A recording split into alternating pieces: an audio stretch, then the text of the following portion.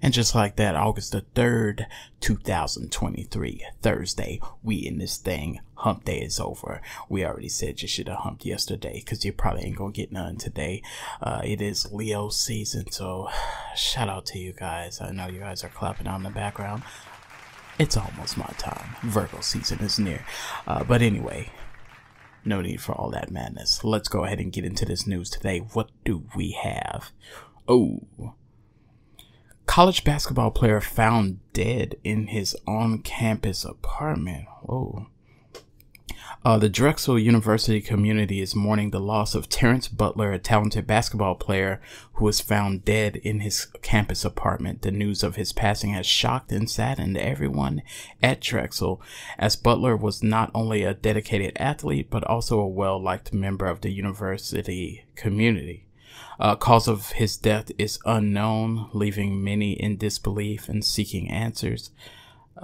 I'm not going to make any assumptions here, especially with, it's fresh. We don't have any more information, but I know that had to be quite the intriguing situation and hurtful situation for those that found him and that has to continue to deal with this. Our condolences. Yesterday, we told you about Lizzo having some body shaming accusations and accusations about making people feel uncomfortable because she likes to talk about and suck bananas in their presence and discuss her masturbation and antics. This is what comes from it. Lizzo has decided to respond. I don't know if that was the best thing she should do. Sometimes you gotta just shut up because you might make it worse. I have not read this. It's gonna be my first time reading it. I'm sure her PR team had the time to sit up and write this, air quotes, heartfelt letter online. So I'm gonna read it for the first time with y'all. Lizzo denies the sexual harassing. So let's see here. These last few days have been gut-wrenchingly difficult and overwhelmingly disappointing. My work ethic, morals, and respectfulness have been questioned.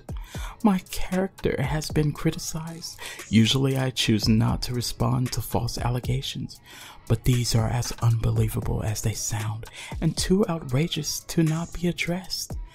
These sensationalized stories are coming from former employees who have already publicly admitted that they were told their behavior on tour was inappropriate and unprofessional. As an artist, I have always been very passionate about what I do. I take my music and my performances seriously because at the end of the day, I only want to put out the best art that represents me and my fans. With passion comes hard work and high standards. Sometimes I have to make hard decisions, but it's never my intention to make anyone feel uncomfortable or like they aren't valued as an important part of the team. I am not here to be looked at as a victim, but I also know that I am not the villain. You're just in between bullshit that people and the media have portrayed me to be the last few days. I am very open with my sexuality and expressing myself, but I cannot accept or allow people to use that openness to make me out to be something I am not. There is nothing I take more seriously than the respect we deserve as women in the world. I know what it feels like to be body shamed on a daily basis and would absolutely never criticize or terminate an employee because of their weight. I'm hurt, but I will not let the good work I've done in the world be overshadowed by this. I want to thank everyone who has reached out in support to lift me up during this difficult time. Now, let me tell you something, bitch. It's going to be hard to lift you up. And it's gonna be a difficult time trying to lift you up, but I'm gonna continue here. Oh, and that's where she ends. Yeah, you lost me once you start talking about somebody finna lift you up. You a strong motherfucker. If somebody lifting up Lizzo, go ahead and send us a picture of those biceps before and after. It might be broken, but anyway. I don't know what to think of this. I do think Lizzo seems like the kind of person that'd be sucking bananas between the dance routine. There's been other footage released of her saying she's fond of sucking bananas and etc. And she loves to play the ukulele down in her britches. I'm not going to insult her, but this is what she has informed people that she does. That is Lizzo, folks. Put your hands together. Think of it what you would like to. Put in the comments what you think of it. Alright, and there are a lot of people online giving relationship advice. There's a lot of people who has a PhD in relationships. And some of y'all follow some of them and you sit back and you soak it up. You've experienced the likes of Derek Jackson, the likes of Kevin Samuels, Kendra G maybe. She lets them say what they would like to say, but it's relationship based. And some of the other podcasts here, some people like to discuss it in interview fashion and etc. Well, there's someone else that wants to top it because they have all the skills that you need to hear about. They know a relationship in and out. That's right, Mia Khalifa. I present to you Mia Khalifa. I'm gonna let her share this with you. Stats, baby girl doesn't know that I am Tom Brady at this game. Married at 18, divorced at 21. Second marriage, married at 25, divorced at 28. Third engagement, engaged at 29, ended it at 30, but I kept the ring. I'm still keeping Tom Brady on his toes. We should not be afraid to leave these men. We are not stuck with these people. Marriage is not a sanctimonious thing. It is paperwork. It's something, it's a commitment you make to someone. But if you feel like you're not getting anything from that commitment and you're trying, you gotta go. You gotta go. You have to go.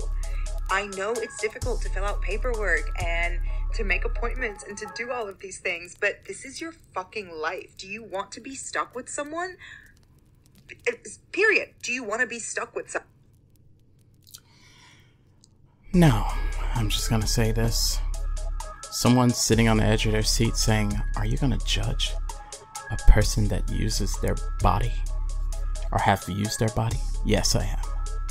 Are you gonna not receive the message because it's being told from someone who likes to film themselves taking the glizzy? Yes.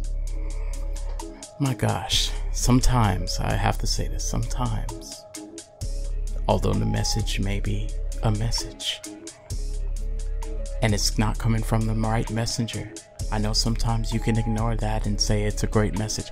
Mia Khalifa, I'm not listening to that. Come on, guys. Come on, guys. I don't think there's much for me to say here. I have a hard time thinking that this is going to be the go-to person and be like, you know what? There's issues in my home. I know who can just give me that direction that I need. Mia Khalifa, come through for your boy. If y'all want to hear that, and if you guys are gonna, follow her sanctimonious discussions, make sure to do so. I'm just gonna slap my forehead. And the crazy thing, more ironic thing, this was found on another relationship master platform. No Jumper, Adam22. Amanda said, hump my wife, it's okay. But that's a whole other topic. Good grief. Fans are upset after finding out dates on Moneybagg Yo's tour are being canceled due to low ticket sales. People are saying, look, as though Moneybagg Yo is canceling his tour due to low sales. Why do rappers with no core fan base continue to think they can do arena tours? Why the Philly tour date canceled? I'm so upset. I'm really about to start crying, yo. Bro, Moneybagg Yo canceled. I'm pissed. I can't believe they done canceled Moneybagg Yo concert in Orlando. I am terrible. I have terrible luck with concerts, someone says. Kevin Gates canceled, and now Moneybagg Yo. Look, there have been a lot of this going on. There's a shift in music, if you haven't noticed. We haven't had a #1 hip-hop album or single on the Billboard for the year of 2023. We are now in August. The year's almost gone. I do know that Travis Scott is on pace to do so that might happen, but we're not talking about album sales here. We're talking about ticket sales. But it translates. There's a lot of shifting with the music right now. I think it took y'all a long time to realize, because we were, doing the Millie Rock for a long time, and now we've graduated to TikTok dances and just hearing something catchy.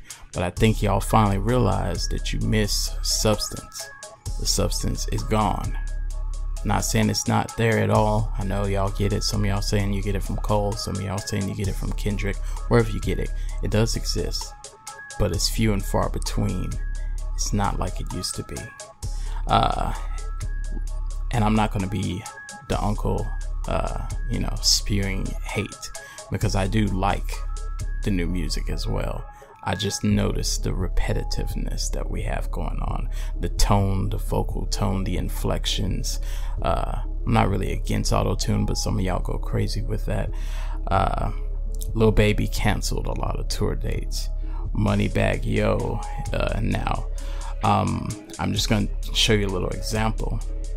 Chris Brown, his album, it didn't do bad, but they said it didn't do what they thought it was going to do.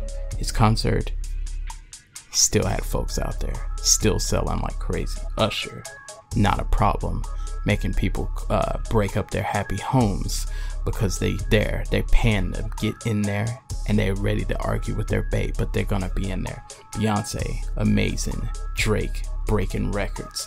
Nas, doing well. Kendrick did well, and he might be still going too, but they're all doing good. And not saying all of those are substance rappers. That's up for debate, an artist. But Usher has a long history of music. Beyonce has some stuff with substance. Chris Brown, I know y'all get mad at him, but he has a lot of stuff. So people are paying to go to these concerts. At this point, comedians are outselling some of the rappers. I hate to say it, but some of your rappers might start performing in those plazas again next to the Arby's, in those little hole-in-the-wall clubs. You're probably not doing it because you're pride and you don't want to be seen with that crowd of 62 people. But get your money, brethren. And as far as this music, I need a little more from y'all. I don't want to hear nothing else about anybody else spinning the block. I don't want to hear nothing else about you got a Birkin off that trick. I need something else. We need something else. Otherwise, we're about to start back listening to Making My Way Downtown Walking Fast. We already do it in the sneak. We'll locking the top lock in your apartment. But now we're about to go down the street blasting it. Terry Crews style. Let me know what y'all think. Like, comment, subscribe, give me all that stuff. Show me some love.